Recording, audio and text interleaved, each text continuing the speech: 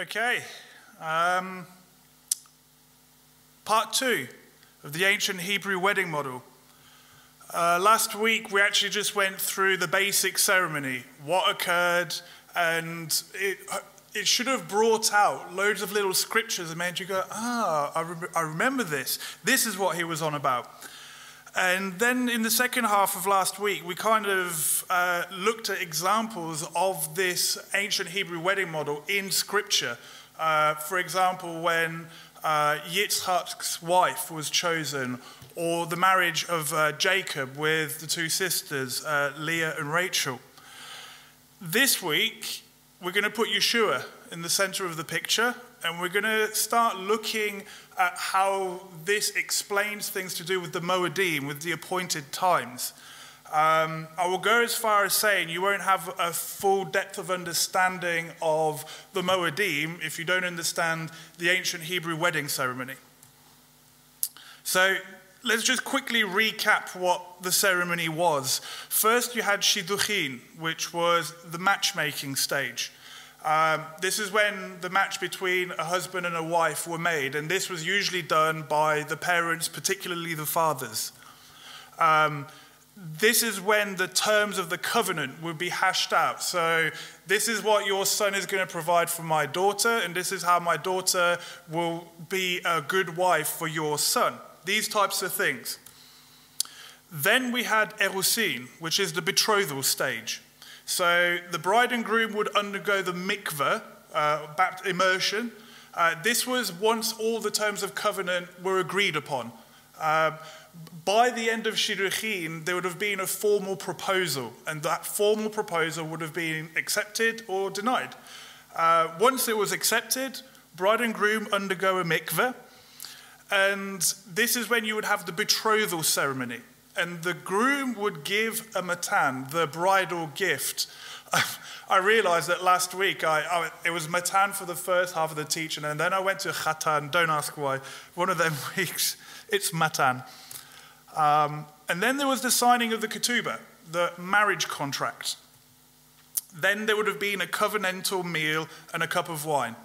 This would have been ceremonial. Then we have, so you would have had the year break then. The groom goes off and prepares a place for his wife in his father's house. When the father of the groom said, now is the time, son, go get your bride, the nisuin would ensue. The groom comes to take his bride home, announced by his two witnesses, and it would have been with the blast of a shofar. The finalization of the vows and then a cup of wine between bride and groom. And then there would have been the consummation. Then there would have been the 7-day wedding feast. So that's just the recap of what actually went on. We saw how Elohim chose his bride in the seed of Abraham very early on. This was the Shidduchin, I choose you. He gave Abraham the stipulations of the covenant. What Elohim would do for Abraham, he would give him land. He would make his descendants like the sand of the sea and the stars of the sky. And he gave Abraham what he wanted in return. And that was to walk before me and be perfect, to have integrity. Elohim gave Abraham a matan, a gift of a son in his old age.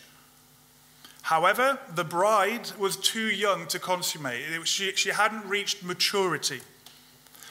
When the bride was mature enough, i.e. when the nation of Israel was born at Mount Sinai, Elohim reaffirmed who he had chosen. He says, I have chosen you not because of your righteousness and your numbers, but because of the promises I made to your forefathers. He reaffirmed what the stipulations of the covenant would be, both of bride and groom. So to us, he gave the Torah. This is what he wants us to do. And in return, if we obey his Torah, he will bless us. We saw how Mount Sinai was a perfect type and shadow of an ancient Hebrew wedding. Eventually, Yisrael went to the place that Elohim had prepared for them, i.e. the land. However, the bride was not faithful. We know that things soon went pear-shaped not long after. In Jeremiah 2, it says, the word of Yah came to me, saying, Go and you shall cry in the hearing of Jerusalem, saying, thus says Yah, I remember you, the kindness of your youth, the love of your bridehood, when you went after me in the wilderness, in a land that was not sown. So he's pointing back to the Exodus and Mount Sinai. Yisrael was set apart to Yah, the first fruits of his increase. All who ate of it became guilty. Evil came upon them, declares Yah. Hear the word of Yah, O house of Yaakov, and all the clans of the house of Yisrael. Thus said Yah, what unrighteousness have your fathers found in me, that they have gone far from me and went after worthlessness and became worthless? And did they not say, where is Yah, who brought us up out of the land of Mitzrayim, who led us through the wilderness, through a land of desert and pits, through a land of drought and the shadow of death, a land that no one had passed through and where no one dwelt? Then I brought you into a garden land to eat its fruit and its goodness.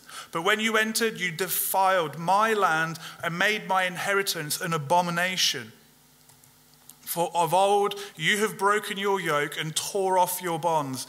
And you say, I am not serving you, when on every high hill and under every green tree you laid down a whore. Remember, he's using husband and wife analogy. It's spiritual adultery of the highest order. Ezekiel picks up on this, saying, again, the word of Yah came to me, saying, Son of man, make known to Jerusalem her abominations, and say, thus said the Master Yah to Jerusalem, your origin and your birth are from the land of Canaan. Your father was an Amorite, and your mother a Hittite. As for your birth, on the day you were born, your navel cord was not cut, and nor were you washed in the water for cleansing, and you were not rubbed with salt at all, nor wrapped in cloth at all. No, I felt sorry for you to do any of these for you, to have compassion on you, but you were thrown out in the open field, the loathing of your life on the day you were born. Then I passed by you and saw you trampled down in your own blood.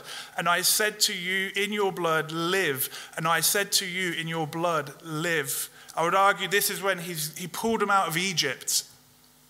I have let you grow like a plant in the field, and you are grown and are great, and you come in the finest ornaments. Breasts were formed, your hair grew, and you were naked and bare. We see he's using this analogy of a woman maturing, a girl coming into full maturity. Again, I passed by you and looked upon you and saw that your time was the time of love. She was of marital age. And I spread my skirt over you and covered your nakedness. And I swore an oath to you and entered into a covenant with you, and you became mine, declares the Master Yah. This is marriage language. This entering into the covenant and Israel becoming his. He's saying, I married you. And what gives it away is this spreading of the skirts, as we'll see. He's saying that he entered into a marriage covenant. And what's amazing is that you see Elohim watching this woman, this girl, maturing to the age where she's now of marital age. This is like when he chose Abraham's seed. The bride wasn't mature. Ruth chapter 3, verse 8. It came to be at midnight that the man was startled, this is Boaz, and turned himself and saw a woman lying at his feet. And he said, who are you? And she answered, I am Ruth, your female servant. Now you shall spread your covering over your female servant, for you are a redeemer. We know the story that Ruth was asking to be married into Boaz because he was the kinsman redeemer. And this is where this spreading the skirt over, it was a euphemism for coming under the covering of the man. And he said, blessed are you of Yah, my daughter, for you have shown more kindness at the end than at the beginning, not to go after young men, whether poor or rich. And I washed you in water, and I washed off your blood, and I anointed you with oil. And I dressed you in embroidered work, and gave you sandals of leather, and I wrapped you in fine linen, and covered you with silk. Again, so, who gets to be covered in fine linen? The bride, the righteous. We're going to see this play out more so in the second half. And I adorned you with ornaments, and I put bracelets on your wrists and a chain around your neck. And I put a ring on your nose and earrings in your ears and a crown of adorning on your head. Now, if you understand the ancient culture, you'll know what's going on here. All these is what a groom would give to his bride.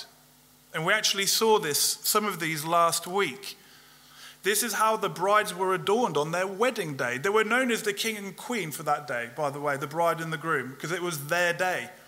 This is where this idea of the crowns come from.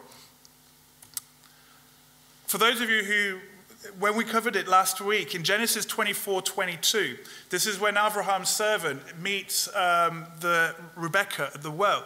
And it came to be when the camels had finished drinking that the man took a golden nose ring weighing half a shekel and 2 bracelets for her wrists weighing 10 shekels of gold. It's the same items.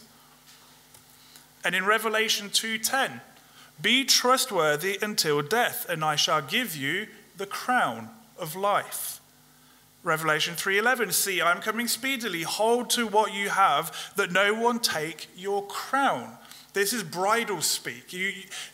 We're so far removed that we think of it in terms of royalty, but that would have been in the background, but the first and foremost would have been bride.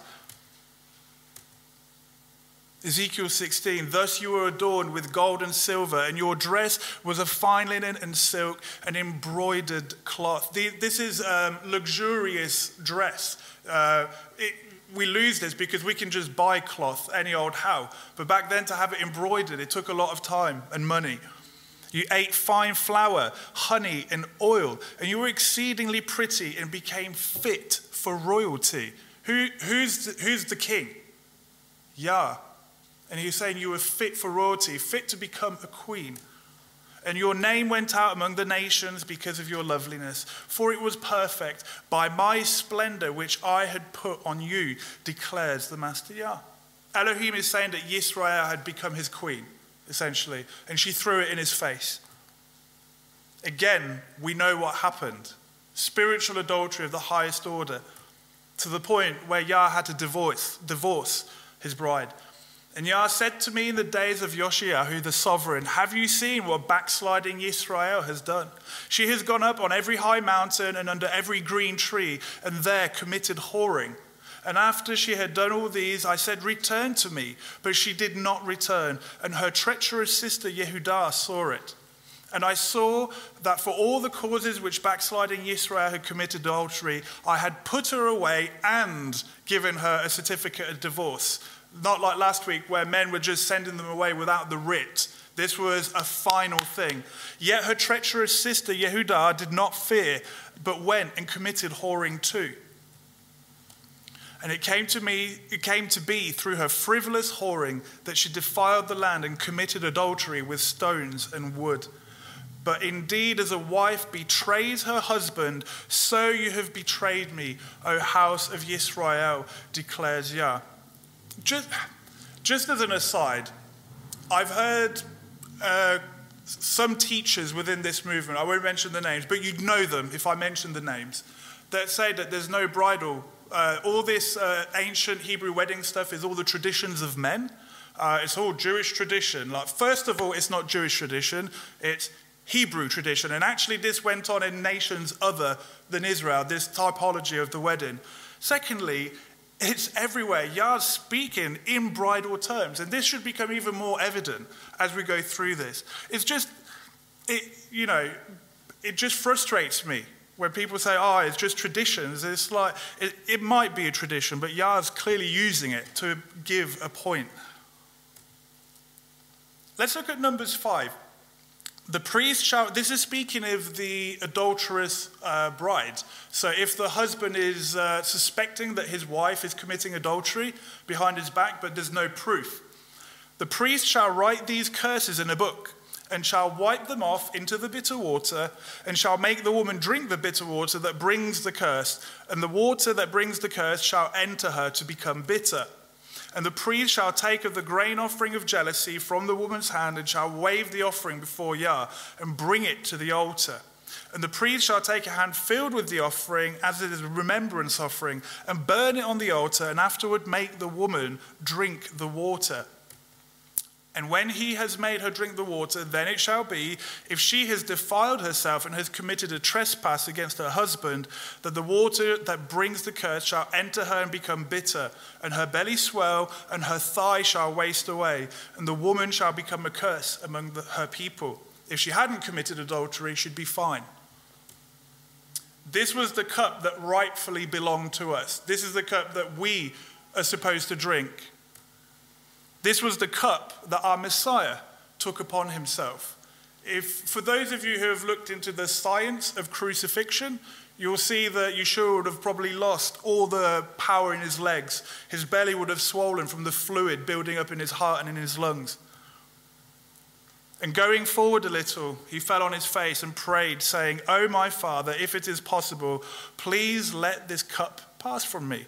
Yet not as I desire, but as you desire." He took that cup and drank it so that we wouldn't have to.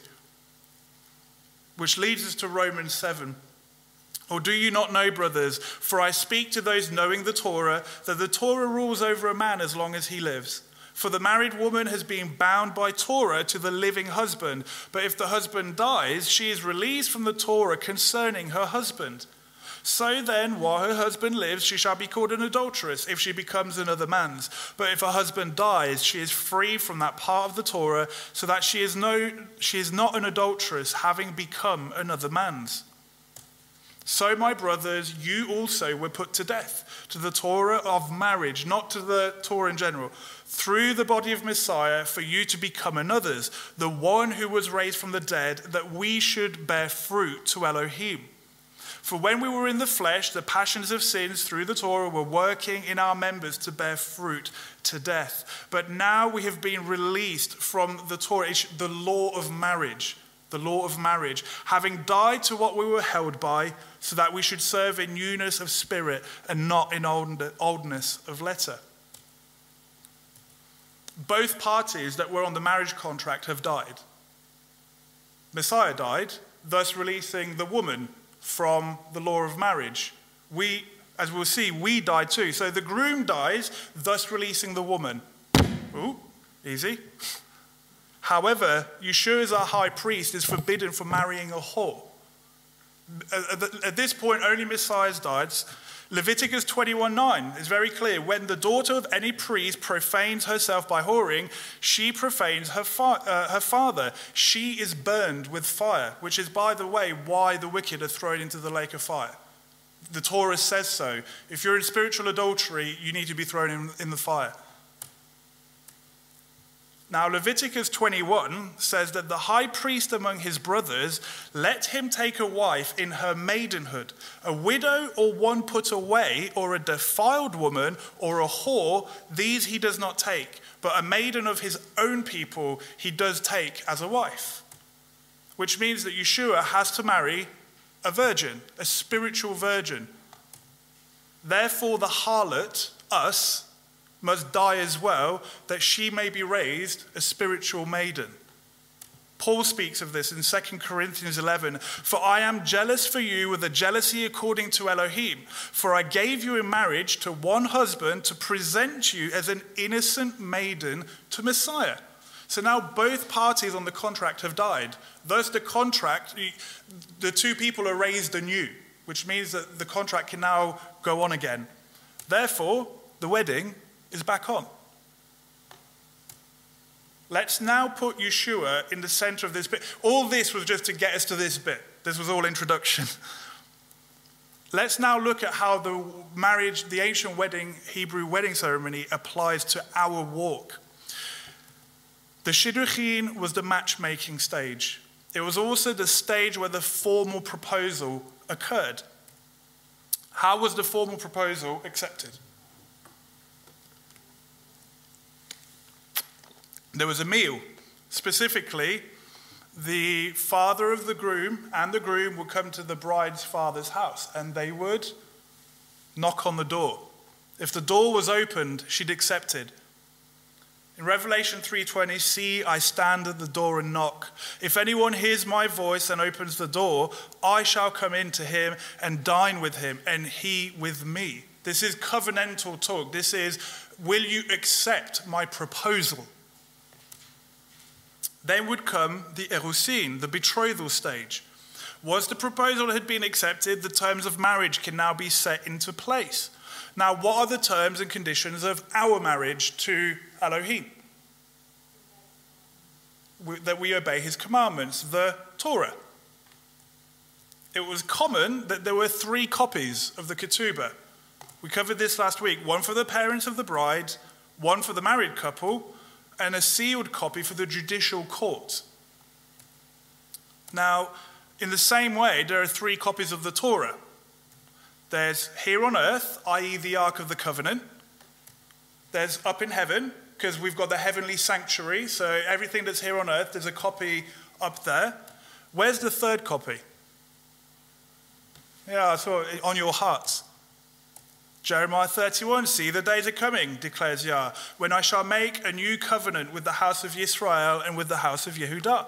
Not like the covenant I made with their fathers in the day when I took them out by the hand to bring them out of the land of Mitzrayim. My covenant which they broke, though I was a husband to them, declares Yah. For this is the covenant I shall make with the house of Israel after those days, declares Yah. I shall put my Torah in their inward parts and write it on their hearts. And I shall be their Elohim, and they shall be my people. The ketubah also contained what the bride and groom's obligations to one another. It was part of all the stipulations. What would the groom promise his bride? What would we do to serve our groom? These are his promises to us. To him who overcomes, I shall give to eat from the tree of life, which is in the midst of the paradise of Elohim. He who overcomes shall by no means be harmed by the second death. To him who overcomes, I shall give some of the hidden manna to eat, and I shall give him a white stone, and on the stone a renewed name written, which no one knows except him who receives it. I was looking at this white stone thing, and in Roman culture, it allowed you access to certain places that other laity couldn't have. It was an honorary thing, which is really interesting. In Greek culture, it was when you'd been acquitted of a crime. You were given a white stone with your name on it. So you could say both of these factor into our spiritual walk. And he who overcomes and guards my works until the end, to him I shall give authority over the nations, and he shall shepherd them with a rod of iron, as the potter's vessels shall be broken to pieces, as I also have received from my Father. And I shall give him the morning star. He who overcomes shall be dressed in white robes. What kind of robes would you wear at a Hebrew wedding? White robes. It still goes on today in modern Jewish weddings. I shall by no means blot out his name from the book of life, but I shall confess his name before my Father and before his messengers. He who overcomes, I shall make him a supporting post in the dwelling place of my Elohim, and he shall by no means go out. Did anyone just get allowed to be in the dwelling place, in the tabernacle? No. You would be stoned and shot through with an arrow if you went. This is a sign of intimacy, privilege. And he shall by no means go out. And I shall write on him the name of my Elohim and the name of the city of my Elohim, the renewed Jerusalem, which comes down out of the heaven from my Elohim, and my renewed name. To him who overcomes, I shall give to sit with me on my throne, as I also overcame and sat down with my Father on his throne. This is the king with his bride, king, queen. So what does he require from us? If you love me, you shall guard my commands. Yeshua answered him, if anyone loves me, he shall guard my word, and my Father shall love him, and we shall come to him and make our stay with him. He who does not love me does not guard my words, and the word which you hear is not mine, but of the Father who sent me. I find it hard to hear people when they say, oh yeah, I love God. And it's like, you don't do what he's asking of you. You know, this is the equivalent of my wife doing everything I hate and then saying, I love you, or the other way around. It wouldn't go down very well. It would be hypocrisy. Now in Revelation, This is why I've used this picture as a background.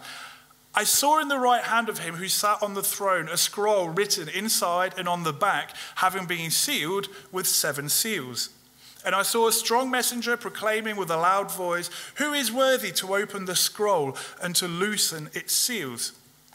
And no one in the heaven or on the earth or under the earth was able to open the scroll or to look at it. Now, when the ketubah, there were 3 copies, right? One for the bride and the groom, one for the parents of the bride, and one for the judicial court. Who was allowed to open the one at the judicial court? Could anyone just open it? No. You had to be a judge. You had to have authority. Again, we're having this same kind of principle play out. And I wept much because no one was found worthy to open and read the scroll, or even to look at it. And one of the elders said to me, "Do not weep. See, the Lion of the tribe of Yehudah, the root of David, overcame to open the scroll and to loosen its 7 seals." A ketubah would have had 7 signatures on it. And when you had a signature back then, you had a seal. They would have dripped wax and pressed it with a signet ring. The groom.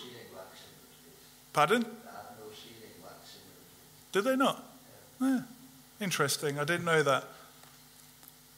The groom would have signed it, obviously, as would the father of the groom. The bride would sign it, as would her father. The witness number 1 and witness number 2. These are your 2 witnesses. And finally, the rabbi or the judge that would have overseen the whole ceremony. These are your 7 seals, your 7 signatures. Let's keep going with the erosin. Part of the ketubah stipulated the bride price, the dowry, as we would call it. Now, what was the price for us? Life. Yeah, I'm hearing murmurs. 1 Peter 1. And if you call on the Father who without partiality judges according to each one's work, pass the time of your sojourning in fear, knowing that you were redeemed from your futile way of life, inherited from your fathers, not with what is corruptible, silver or gold, but with the precious blood of Messiah, as of a lamb, unblemished and spotless. This is how we were paid for. This is how we were bought. Prior to the public betrothal ceremony, both the bride and groom would undergo mikveh, or immersion.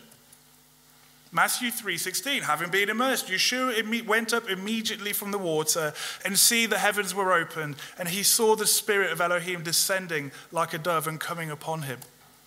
We must immerse ourselves. We have to undergo immersion.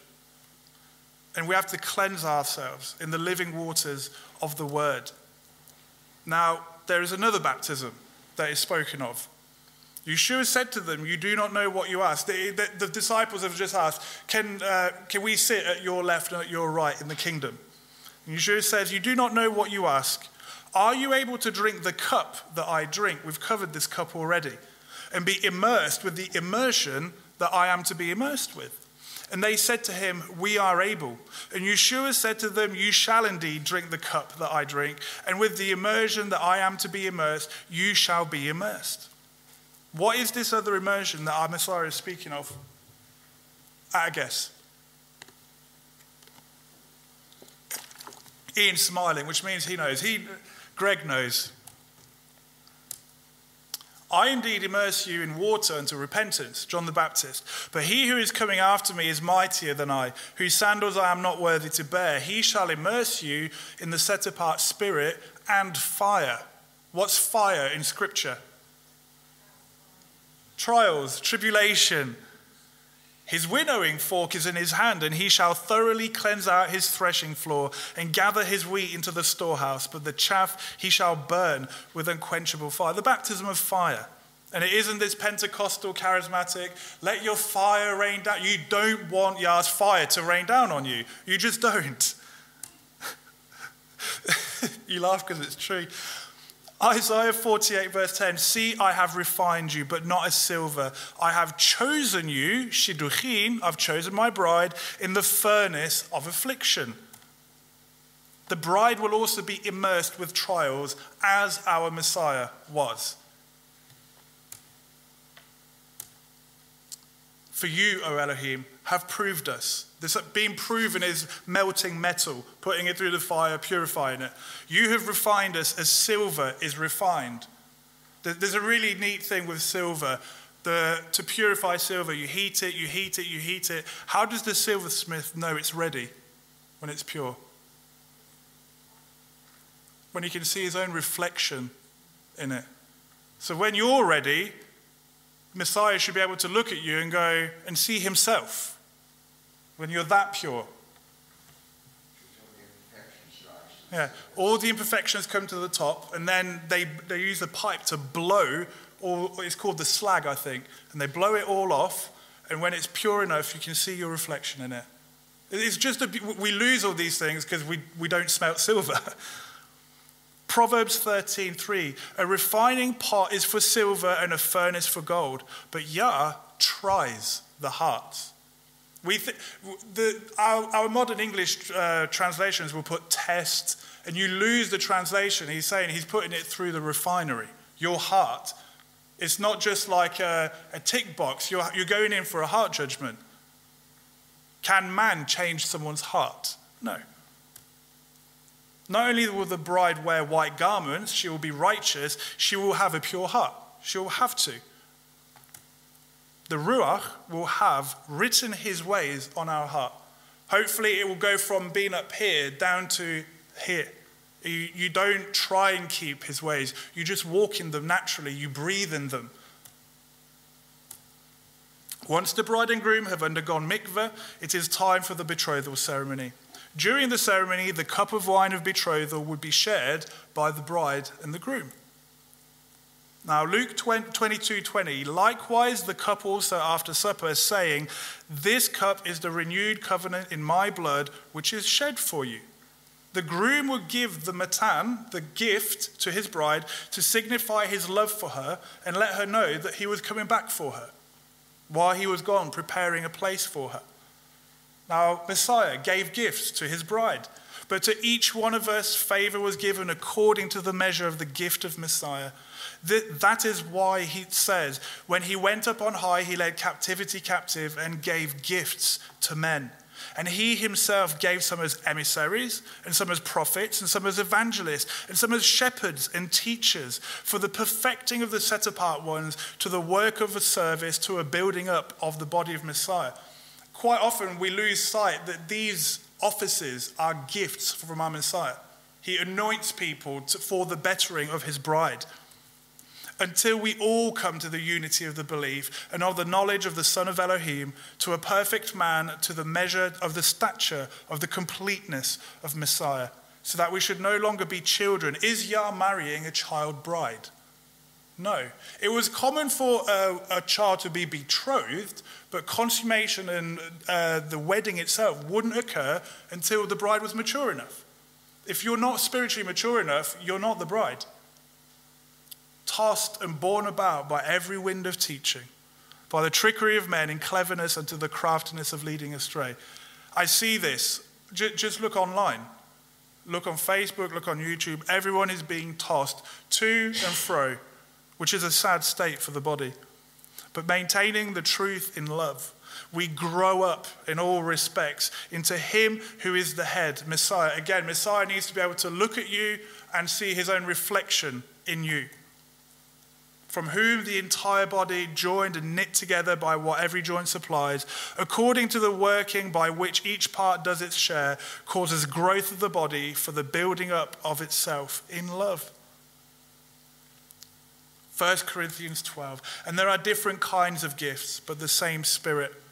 There are different kinds of services, but the same Master. And there are different kinds of workings, but it is the same Elohim who is working all in all. Messiah has given his bride gifts that will help her mature into the perfect bride. He has given her gifts that will benefit and build up the body. Once betrothed, the bride and groom were legally married. So if you've accepted and you are walking in his covenant, walking and obeying his commands, and you have submitted to him, you are legally betrothed. Legally. The next stage for the groom was to go back to his father's house and prepare a place for her. Where's Messiah right now? He's preparing a place for you. By the way, once you're betrothed, what does it take for you to come out of that betrothal? A divorce. Now, we've already had one divorce, and he died, and we died to rectify that problem. Now, in Hebrews, it says that Messiah doesn't die again. You don't get to crucify him over and over. So take this covenant seriously. There's already been one hiccup. There won't be another. In my Father's house, there are many staying places, or mansions, as our King James will put. And if not, I would not have told you.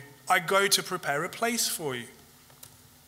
And if I go and prepare a place for you, I shall come again and receive you to myself, that where I am, you might be too. This is all bridal talk, when the husband will come and take his bride and bring her back home.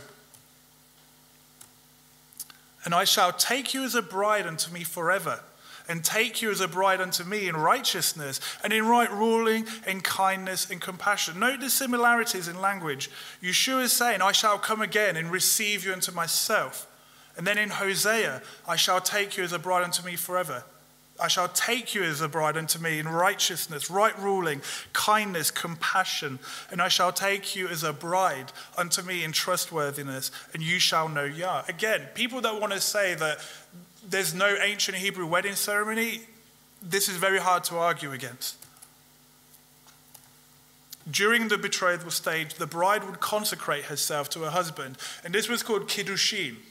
This is where, for those of you that do kiddush, the bread and the wine, the sanctifying of Shabbat as it comes in, the woman would then become sanctified to her husband. She was set apart, betrothed. So whenever you see, you are set apart. We think of it as holy, this kind of ethereal, no, you're set apart to your groom. This is the inference. She would learn all about her husband and how to be a wife and a helpmeet. How do we learn about our husband? You read the word. That he's given us what? Prophets, teachers, evangelists. Hopefully these people should be helping you have a deeper, intimate relationship with him, not with, you know what I mean? I don't want you guys to be having a relationship with me. I'm trying to hopefully give you depth of understanding on your groom. Exactly. Help to walk. This is why discipleship is so important. Because you can't do this alone. You just can't. You know, the people that say, oh, well, I have the Spirit and he talks to me directly, that's great. Those people are usually whose life is a complete shambles as well. I mean, I'm just saying. She would have to prepare her wedding garments. She would have to make her wedding dress. We get allusions of this in Revelation. During this time, the bride and groom, they didn't see each other, but would send messages to each other through the friend of the groom.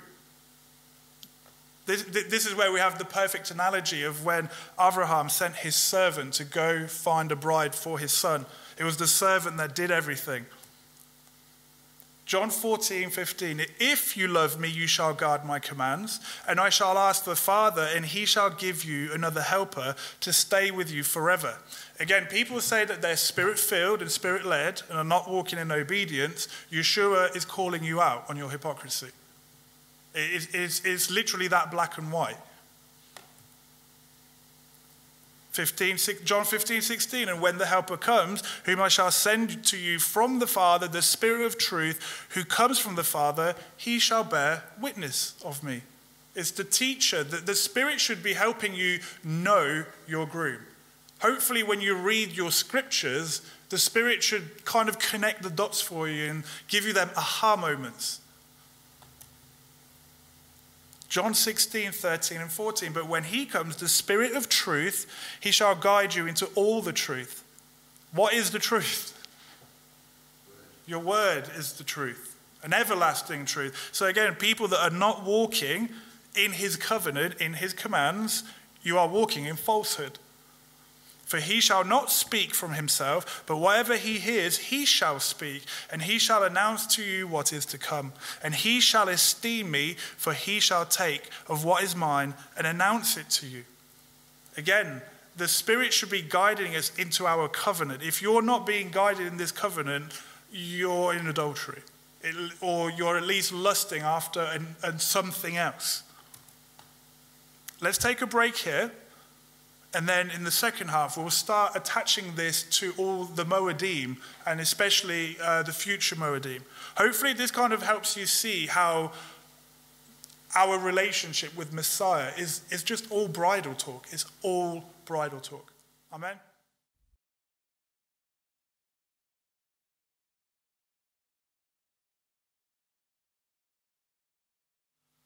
All right. Let's start putting the Moedim and the ancient Hebrew wedding model together. Most of us know the basics about the Moedim and the appointed times, but we miss out this bridal aspect to it. The ceremonies of the ancient Hebrew wedding model can be divided into two parts predominantly. The erusin, which is the betrothal, and the nisuin, which is the marriage. Obviously, there's the precursor of that, the shidduchin, where the match was made. But when the people were married legally, there's two halves. Interestingly, the Moedim can be divided into two parts: the spring Moedim and the fall Moedim. The Moedim detail Elohim's plan of redemption. Most of us, we know these things. Yet few see how the Moedim are linked to the ancient Hebrew wedding model. If I said, Ian would be able to show me, but would you be able to tell me how this all fits into the Moedim? Most people wouldn't. Both of our Messiahs coming, so he came once already, we await him another time, are linked to both the Moedim and the ancient Hebrew wedding model. Most of us understand that the spring were to do with his first coming and the fall Moedim, the second coming, which is yet to occur. Again, there's a link to the Hebrew wedding model. So I'm going to link the erusin, the betrothal, to the spring Moedim, which is the first coming, and the wedding, the consummation, and all that aspect with the fall Moedim. Let's actually start overlaying these things, because I'm making these statements. And so let's see what Scripture says. So we have Passover, unleavened bread, Day of First Fruits, and Shavuot. These are the spring Moedim, and we know that Messiah died on Passover, buried unleavened bread day one, rose on first fruits, and on Shavuot the Spirit was poured out. Hence we have the day of Pentecost. Which leaves us with Feast of Trumpets, Day of Atonement, and Sukkot. Now, we've already got, most of us will have ideas of what happens on these days. I get that. But does the ancient Hebrew wedding ceremony actually shed light on these things? And I'm going to say, yes, it does. In fact, it will give you a deeper appreciation. And you'll see how all these things are interwoven. So, erusin, let's recap. Bride and groom undergo mikveh, giving of the gift, the bride from the groom to the bride, the signing of the ketubah, and the covenantal meal and cup of wine between the bride and the groom to say, we are now betrothed to one another. And then at the marriage, there was the groom coming to take his bride home, announced by his two witnesses and great shouts and shofars, the finalization of the vows and the cup of wine. And then there was the consummation and then the wedding feast. Matthew 26:26, and as they were eating, Yeshua took bread and having blessed, broke and gave it to the taught ones and said, take, eat, this is my body. And taking the cup and giving thanks, he gave it to them, saying, drink from it, all of you. For this is my blood, that of the renewed covenant, which is shed for the many of the forgiveness of sins. What stage of the Hebrew wedding model is this? Yeah. The betrothal meal. How was a betrothal meal sealed? How was a betrothal? I've just said it there. The betrothal was sealed with a meal. So bread and wine. It was very common when two parties made a covenant, they would share a meal together. This is what I said last week, this idea of when Paul and John say, do not break bread with those that call themselves believers or followers and yet are off doing sin in the background. Because it looks like you're making covenant with them. But I say to you, I shall certainly not drink of the fruit of the vine from now on until that day when I drink it anew with you in the reign of my Father. Now, if Messiah has just shared the cup of betrothal in this stage, he is saying that he will not drink of the fruit of the vine until it is done so in the kingdom, so yet to occur. What is the next cup of wine in the wedding model? If this is the betrothal one, what's the next cup? Marriage. This is the marriage cup. The disciples would have got this because it's a really good example is when I say to someone, the day that the presents are under the trees, you automatically know, oh, it's Christmas, right? For the disciples would have had this with the wedding stuff. So let's look now at we're going to look at all the thematic connections between the Moedim and the ancient Hebrew wedding model. So in Passover, Pesach, you have blood, which is equated to wine. Scripture shows us this. You drank wine, the blood of grapes. This is in the Song of Moses. The blood gave protection to the Israelites, and it was actually a type and shadow of being set apart. Israel was set apart unto Yah, thus there was protection. But against any of the children of Israel, no dog shall move its tongue, against man or against beast, so that you know that Yah makes distinction between Mitzrayim and Yisrael. This was the death of the firstborn. And this is what set Yisrael apart. It was the blood. Unleavened bread was to be eaten with the Passover meal. Go read it. You shall eat the Passover with unleavened bread and with bitter herbs. So you have the eating of the meal itself. That is a sealing of a covenant. So I would argue this is the betrothal meal. Remember that Yah was delivering his people out of Egypt. He was about to make them a great nation and make covenant with them. Now, let's go to an aside. 4 cups. During Passover, there's 4 cups, right, that we drink over the Passover ceremony. Now, these are based on the 4 times Elohim says, I will, or I shall. Say, therefore, to the children of Israel, I am Yah, and I shall bring you out from under the burden of the Mitzrites, and I shall deliver you from their enslaving, and I shall redeem you with an outstretched arm and with great judgments, and I shall take you as my people. And I shall be your Elohim. And you shall know that I am Yah, your Elohim, who is bringing you out from under the burden of the Mitzrites. So this is what the 4 cups are based off. The first one is called the cup of sanctification. I shall bring you out from under the burden of the Mitzrites. Now, what was the initial... we'll cover it. The cup of judgment or deliverance. I shall deliver you from their enslaving. If you read the Passover Haggadah, it says that we were delivered through great judgments. The plagues were great judgments upon the Egyptians, but they were what actually delivered Yisrael. This should, it should ring a bell for, Judgment Day. Judgment Day is going to be bad news for a lot of people. It will be good news for others. Much like the Jubilee. The whole Jubilee is all linked to that. The cup of redemption, I shall redeem you with an outstretched arm. Who redeems us? Yeshua's blood. Who's the right hand of Yah? Yeshua. I love it. The cup of praise or restoration, I shall take you as my people, and I shall be your Elohim. Now, in the ancient Hebrew wedding model, I can only find 3 cups of wine being drunk. I can only find 3. The acceptance of the formal proposal, which is when I stand at the door and knock, they would open the door, they would share a meal. You have the betrothal cup, the formal ceremony where they become betrothed.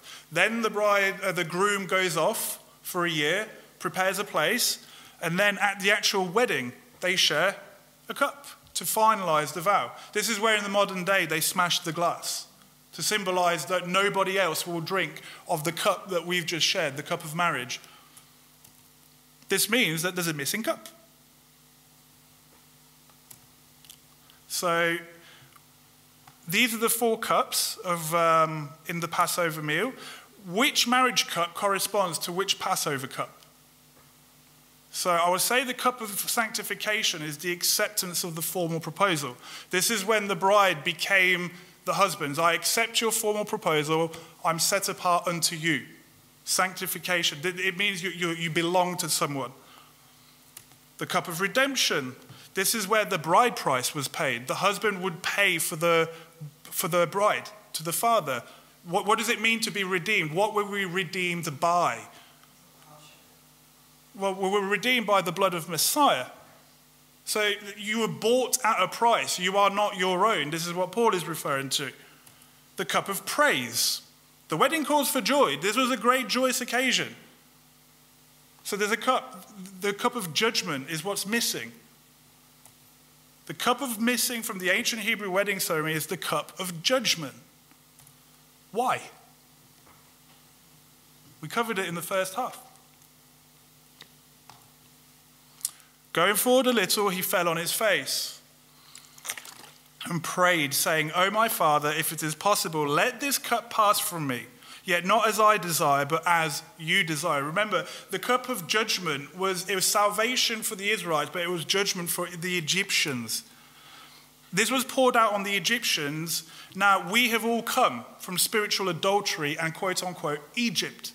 We were the adulterous bride. Therefore, we need to be receiving this cup of judgment, the cup that Messiah drank, the cup that, the bitter waters with the curses inside. All these things link to one another. And you were dead in trespasses and sins, in which you once walked according to the course of this world, according to the rule of the authority of the air, of the spirit that is now working in the sons of disobedience, among whom we also once lived in the lusts of our flesh, doing the desires of the flesh and of the mind, and were by nature children of wrath, as also the rest. We deserved these judgments. But Elohim, who is rich in compassion, because of his great love, again, this love talk, with which he loved us, even when we were dead in trespasses, even when we were out in Egypt, made us alive together with Messiah. By favor you have been saved, and raised us up together and made us sit together in the heavenlies in Messiah Yeshua, in order to show in the coming ages the exceeding riches of his favor and kindness towards us in Messiah Yeshua. Elohim will only exalt a humble bride. So here it says he raises us up and he makes us sit with him in the heavenlies. This prompted me to think of this, what Messiah says in Luke 14. And he spoke a parable to those who were invited when he noted how they chose the best places, saying to them, "When you are invited by anyone to a wedding feast," again, what are we talking about? A wedding feast. "Do not sit down in the best place, lest one more distinguished than you be invited by him. And he who invited you and him come and say to you, 'Give this one place,' then you begin with shame to take the last place. Rather, when you are invited, go and sit down in the last place, so that when he who invited you comes, he shall say to you, 'Friend, come up higher.' Then you shall have esteem in the presence of those who sit at the table with you. For everyone who is exalting himself shall be humbled, and he who is humbling himself shall be exalted."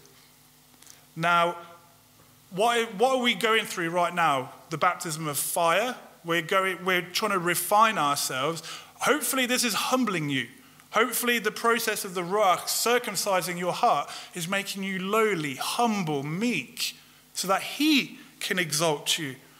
The bride didn't just choose to come up to the top of the table. Her husband would literally exalt his bride. He would say, "This is my bride," and exalt her in front of everyone else. In Revelation 11, when they have ended their witness, the beast coming up out of the pit of the deep shall fight against them. This is the two witnesses, and overcome them and kill them. And after the 3.5 days, a spirit of life from Elohim entered into them, and they stood up upon their feet, and great fear fell upon those who saw them. And they heard a loud voice from the heavens saying to them, "Come up here." And they went up into heaven in a cloud, and their enemies saw them. I would argue the two witnesses were so humble, they did what the master asked them. And they paid with their life for doing their 1260-day prophecy. But they look at what the reward they got.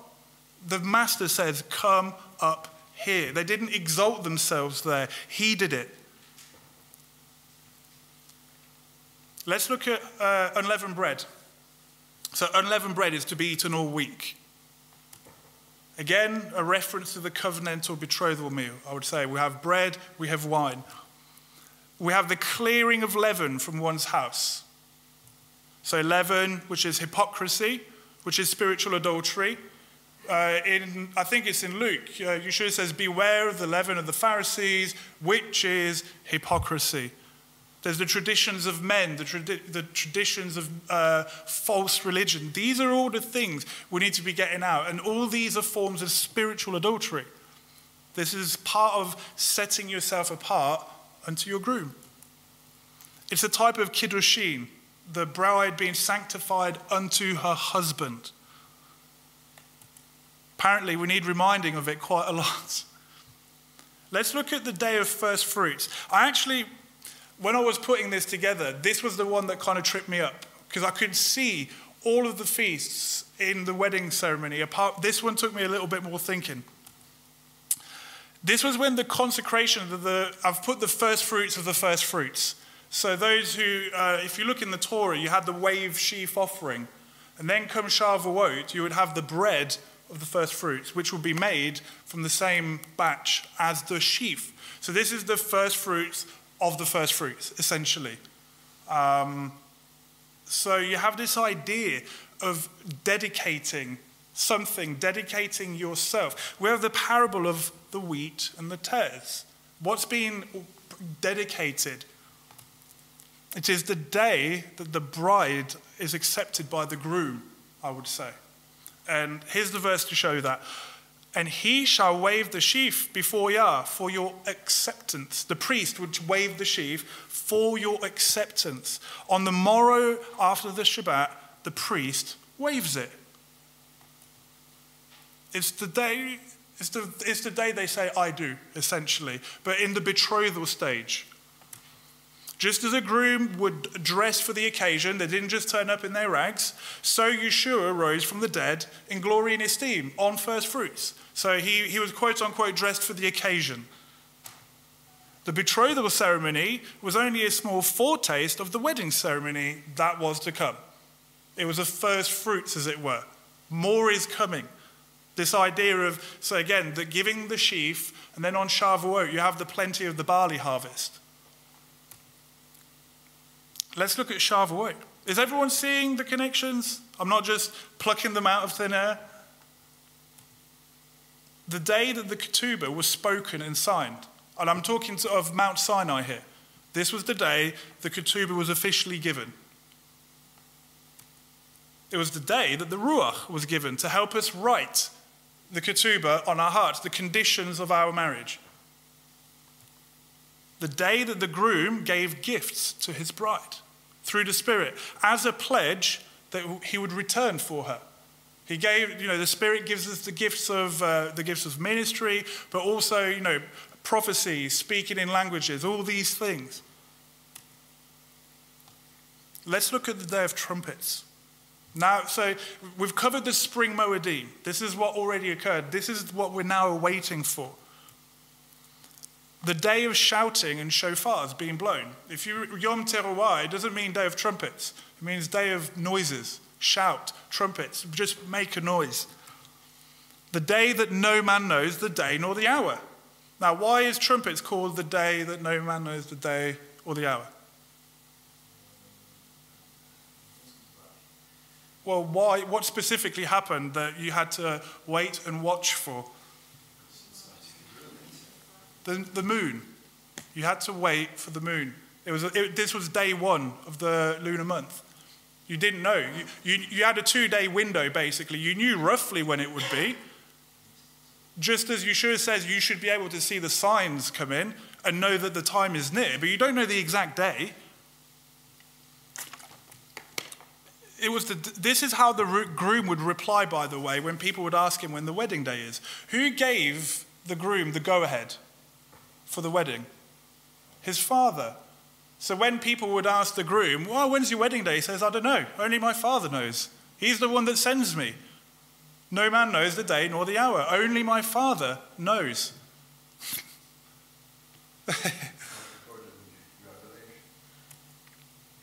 But concerning that day and the hour, no one knows, not even the messengers of heaven, but my Father only. He's referencing Yom Teruah and bridal talk in the same statement. Let's remember that the groom would get his bride when his father gave the command, that he was ready. The groom didn't decide. When the groom came for his bride, there was a great procession of joy, jubilation, and shofar blasts. The bride would actually, and this happened at night, remember, the bride would actually see the light of the procession in the night and have to go out and meet her groom. Because he would come for her, but she would have to go out and meet him. I love this idea, draw near to me and he shall draw near unto you. But she would see the light and go towards it, which is really amazing. Again, I believe this is a reference to the moon. It's a type and shadow. The word nisuin, the wedding, means to take, coming from the root naso, which means to lift up, which is where Paul elucidates on this in 1 Thessalonians 4. For this we say to you by the word of the Master, that we, the living who are left over at the coming of the Master, shall in no way go before those who are asleep. Because the Master himself shall come down from heaven with a shout, a great noise, with the voice of a chief messenger, with the trumpet of Elohim, and the dead in Messiah shall raise first. So you've got your hint to Yom Teruah there, shouting the trumpets. Now, when the groom used to come, the two witnesses would go forth and say, behold, the groom is coming. They would be announcing his coming. Then we, the living who are left over, shall be caught away, lifted up, together with them in the clouds to meet the Master in the air. So we shall always be with the Master. It was customary for the groom's witnesses to head up the procession and announce his coming. Behold, the groom is coming. We see this in Matthew 3. In those days, Yochanan the Immerser came proclaiming in the wilderness of Yehudah, saying, repent, for the reign of heavens has come near. He's announcing. For this is he who was spoken by the prophet Yeshayahu, saying, a voice of one crying in the wilderness, prepare the way of Yah, make his paths straight. So it shall be in Revelation at the end of days, and I shall give unto my two witnesses, and they shall prophesy 1,260 days clad in sackcloth. What do you think they're saying to people? Repent. Why? For the kingdom is near. Again, it's the same story. These are the two olive trees and the two lampstands that are standing before the Elohim of the earth. That's another teaching in of itself. Let's look at Yom Kippur. Spilling of blood occurred. Lots of blood. Lots and lots of it. It was the day of judgment. It's when your fate was sealed. That's it. There was no repentance. Between trumpets and Yom Kippur, that's your final window. Then the books are sealed. I would say that this speaks of the consummation between bride and groom. You were just thinking that. Blood. What was supposed to happen when the bride and groom consummate? I'm not trying to be graphic here. There was supposed to be a proof of virginity. Blood. This will be the day when the groom will find out if his bride is a virgin or not. She will be judged. Think about it. A sentence is pronounced. Will she be a spiritual virgin or will she not? It's a form of judgment. What happens if the bride back in the day wasn't a virgin on the night? Pick up your stones, right? 2 Corinthians 11:2, we covered this. For I am jealous for you with a jealousy according to Elohim. For I gave you in marriage to one husband to present you as an innocent maiden to Messiah. So let's go back to Leviticus 21. We read this again in part 1. The high priest among his brothers, let him take a wife in her maidenhood. A widow or one put away, or a defiled woman or a whore, these he does not take, but a maiden of his own people he does take as a wife. And I looked, and I saw a lamb standing on Mount Zion, with him 144,000, having his father's name written upon their foreheads. They are those who were not defiled with women, for they are maidens.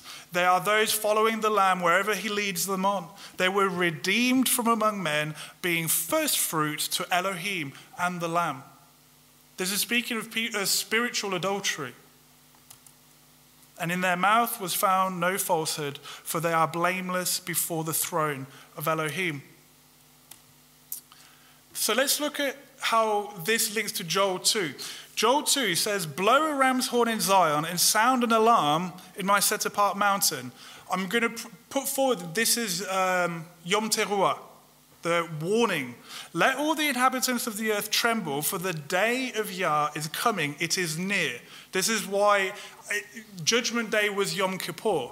So we have a trumpet being blown before the day of judgment. This is Yom Teruah. The day of Yah is near. A day of darkness, gloom, a day of clouds and thick darkness, like the morning cloud spread over the mountains. A people many and strong, the like of whom has never been seen, nor shall they ever be again after them, to the years of many generations. And then it goes on to describe an army, which is the locust. But then it says, blow a ram's horn in Zion. So it's a horn being blown after the first initial one. Set apart a fast. Call an assembly. What day was there fasting and the blowing of a trumpet? Yom Kippur. Gather the people, set the assembly apart, assemble the elders, gather the children and nursing babes. Let a bridegroom come out from his room and a bride from her dressing room. Now, the word for the groom's room is cheder. Cheder refers to the private apartment of the groom. It's his bedroom, his sanctum, as it were, his innermost chamber, that only he, and it's where the marital bed was. And a bride come from her chuppah. What was over the marital bed? The chuppah. This is a bride, and I'm going to put forward that the consummation has occurred. Judgment has occurred. The bride was found a virgin, and they're now coming out of that room, Yom Kippur. Let the priests, servants of Yah, weep between the porch and the altar. This idea of weeping on Yom Kippur was common because you were weeping for all your sins. You were praying that Yah would forgive you. They would be praying that Yah had forgiven Israel as a nation on that day. Let them say, spare your people, O Yah, and do not give your inheritance to reproach, for the Gentiles to rule over them. Why should they say among the peoples, where is their Elohim? Let's look at the chuppah. Because this word is actually in Scripture. It's there in Joel. I love this one. This is Psalm 19. It's a really poetic. It's speaking of the heavens that are proclaiming the esteem of El, and the firmament is declaring the work of his hand. Day to day pours forth speech, and night to night reveals knowledge. There is no speech, and there are no words. Their voice is not heard. I believe this is a hint of the Mazarot. If you understand the Mazarot, you will understand the plan. The plan of salvation is given in the stars. I'm not talking astrology, by the way. Their line has gone through all the earth, and their word to the end of the world. In them he set up a tent for the sun. And it is like a bridegroom coming out of his room, coming from his chuppah. It rejoices like a strong man to run the path. It's equating the sun coming out in glory, as it's equating it to a bridegroom coming out of the marital room saying, yes, yes, it was a glorious, joyous occasion. Its rising is from one end of the heavens, its circuit to the other end, and nothing is hidden from its heat. This was a glorious moment. And in Isaiah 4, in that day, the branch of Yah shall be splendid and esteemed, and the fruit of the earth shall be excellent and comely for the escaped ones of Yisrael, the preserved ones, the branches. And it shall be that he who is left in Zion and he who remains in Jerusalem is called set apart, everyone who is written among the living in Jerusalem. When Yah has washed away the filth of the daughters of Zion and rinsed away the blood of Jerusalem from her midst by the spirit of judgment and by the spirit of burning. I would argue that this is telling you when this is occurring. Yom Kippur. Yom Kippur was the one day that everybody was clean. They were clean in the eyes of Yah. And he does it by the spirit of judgment. Again, this is judgment day. Then Yah shall create above every dwelling place of Mount Zion and above her assemblies a cloud and smoke by day and the shining of a flaming fire by night. For over all the esteem shall be a covering. It shall be a chuppah. Now, what's this speaking of? The cloud of smoke by day and the flaming fire by night? It's the Exodus, it's the tabernacle that it was above, the tabernacle. It's saying that in the kingdom, every dwelling will be like a dwelling place of Yah. This is intimacy with the king. And it will be like a covering, like a chuppah. It's all bridal talk. And the booth, a sukkah, for a shade in the daytime from the heat, for a place of refuge, and for a shelter from storm and rain. What happens after Judgment Day? What comes next in the sequence after the Day of Atonement? Sukkot. This is why you see chuppah and sukkah, and it's speaking of the kingdom. It is on Yom Kippur that the bride will be pure. Our high priest will only consummate with his bride when she is without spot or blemish. When the consummation occurred, the bridegroom would come out with the proofs of virginity and rejoice. Thus, the wedding feast could begin. 7 days of partying. What comes next is Sukkot, our 7-day feast. After this, I looked and saw a great crowd, which no one was able to count, out of all the nations and tribes and peoples and tongues, standing before the throne and before the Lamb, dressed in white robes, in bridal wedding garments, and palm branches in their hands. When do you wave your palm branches? At Sukkot. And crying out with a loud voice, saying, deliverance belongs to our Elohim, who sits on the throne, and to the Lamb. And all the messengers stood around the throne, and the elders and the 4 living creatures, and fell on their faces before the throne and worshipped Elohim, saying, Amen, the blessing and the esteem and the wisdom and the thanksgiving and the respect and the power and the might to our Elohim forever and ever. Amen. Sounds like a very joyous occasion. And one of the elders responded, saying to me, who are these dressed in white robes, and where do they come from? And I said to him, Master, you know. And he said to me, these are those coming out of the great distress, having washed their robes and made them white in the blood of the Lamb. Does everyone get to have their garments cleansed by the blood? 1 John chapter 1, around 5 and 6, the blood only cleanses you if you walk in the light. If you walk in the light, then the blood cleanses you. Because of this, they are before the throne of Elohim and serve him day and night in his dwelling place. Again, this is intimacy. Not anyone could just rock on up to the temple and go in and serve. He who sits on the throne shall spread his tent over them. Does this ring a bell maybe from earlier? And in Ruth, it came to be at midnight that the man was startled and turned himself and saw a woman lying at his feet. And he said, who are you? And she answered, I am Ruth, your female servant. Now you shall spread your covering over your female servant, for you are a redeemer. He's spreading his tent. The groom only spreads his skirt or tent over his bride. This is not everyone. And I heard as the voice of a great crowd, as the sound of many waters, and as the sound of mighty thunder, saying, Hallelujah, for Yah El Shaddai reigns. Let us be glad and rejoice and give him praise, for the marriage of the Lamb has come, and his wife, she has prepared herself. While the groom was away, she made her dress. She learned all about him. She wrote his Torah of the house on her heart. And to her it was given to be dressed in fine linen, clean and bright, for the fine linen is the righteousness of the set-apart ones.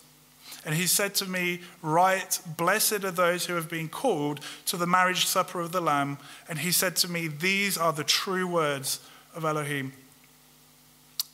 Now, Isaiah 25, this one's amazing because it should ring a bell.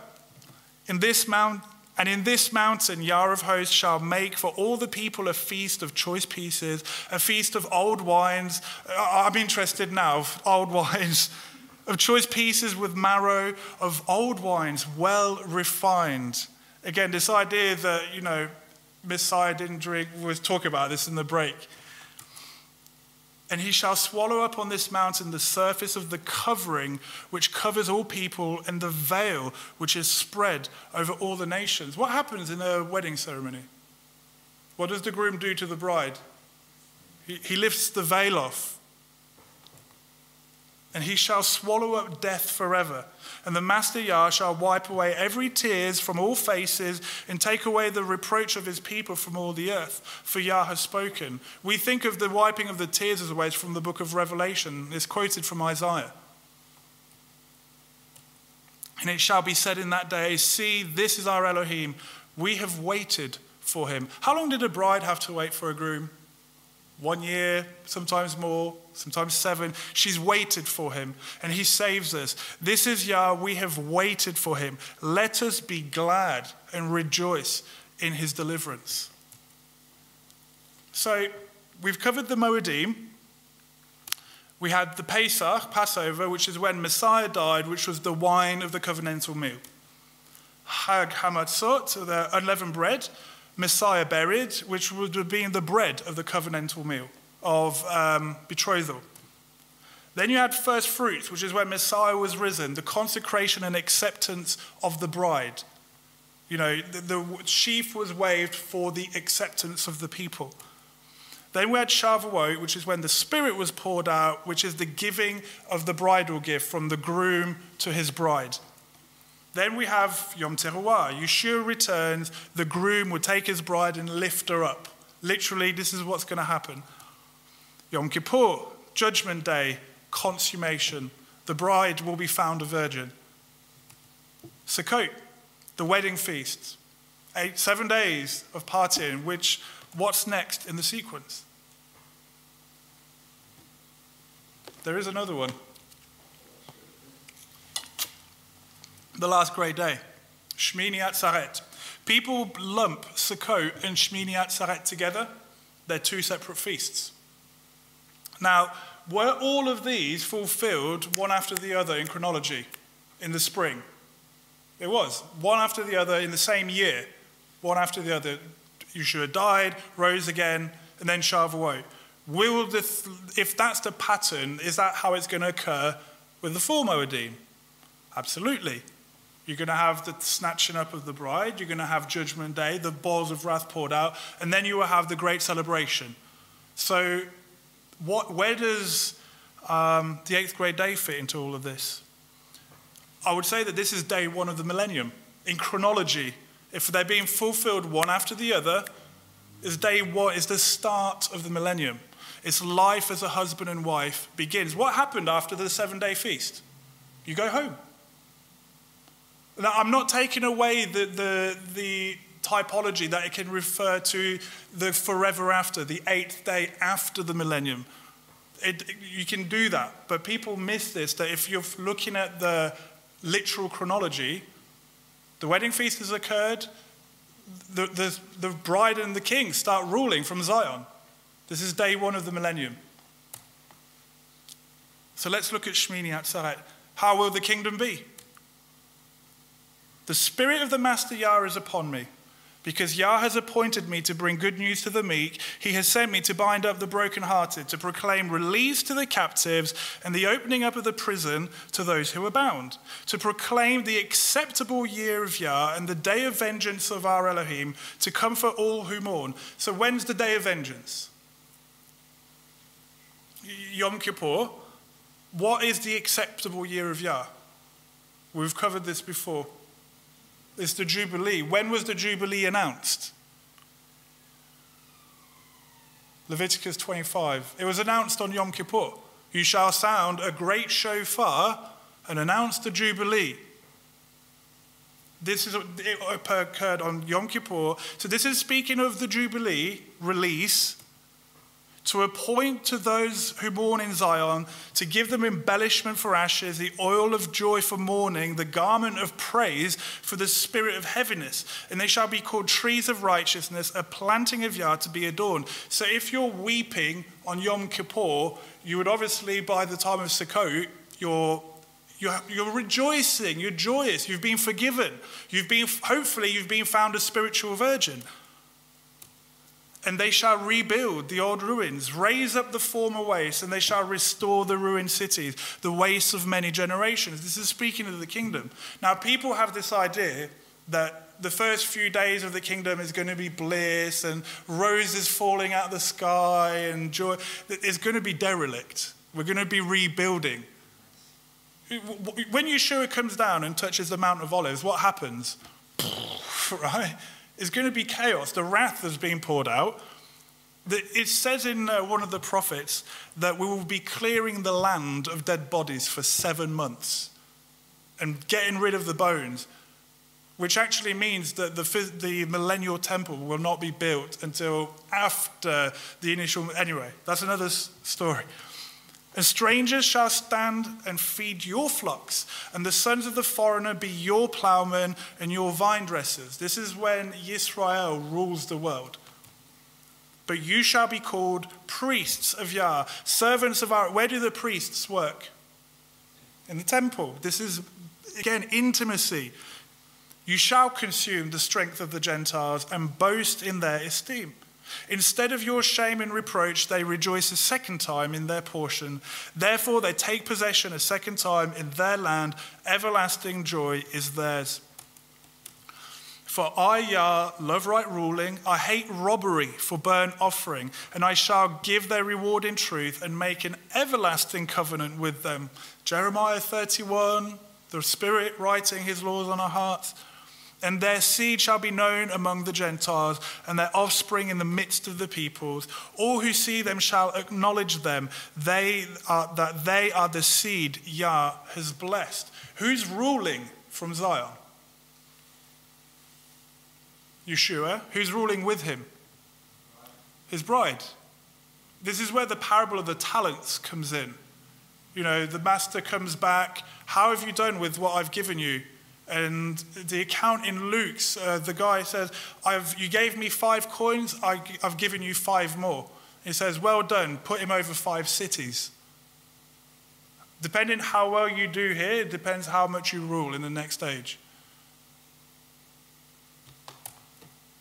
I greatly rejoice in Yah. My being exalts in my Elohim, for he has put on garments of deliverance of me, garments of salvation, garments of, the Hebrew there says Yeshua.